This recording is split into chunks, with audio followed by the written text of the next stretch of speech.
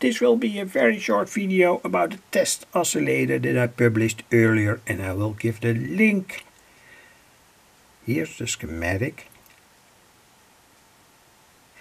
Here it is how it was made. And now I made a coil of 600 windings. And I was very interested in, say, what a frequency could be.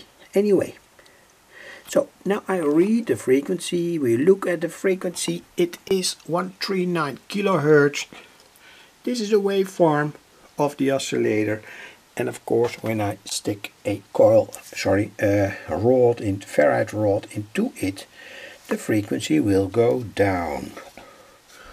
So now we are, say, on the lowest frequency that it can make.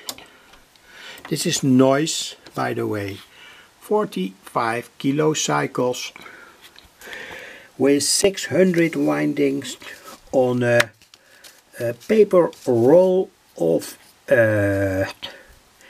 1 centimeter diameter. The wire is 0.2 millimeters lacquered copper wire, etc., etc.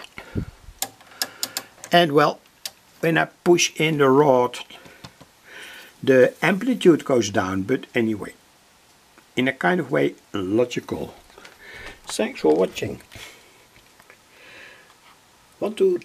Wanted to do more experiments with these coils, say, trying to avoid that ferrite rod, trying to, say, receive long wave radio stations in a more easy way, by only using, say, a certain amount of windings without, say, a ferrite rod that had to be sticked in. 100 picofarad capacitor here. When I bridge it, of course the frequency goes down.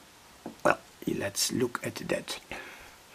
133, 132 kilocycles, and now 139 kilocycles. Of course, say, such a capacitor of 100 picofarad doesn't have a big impact on the frequency.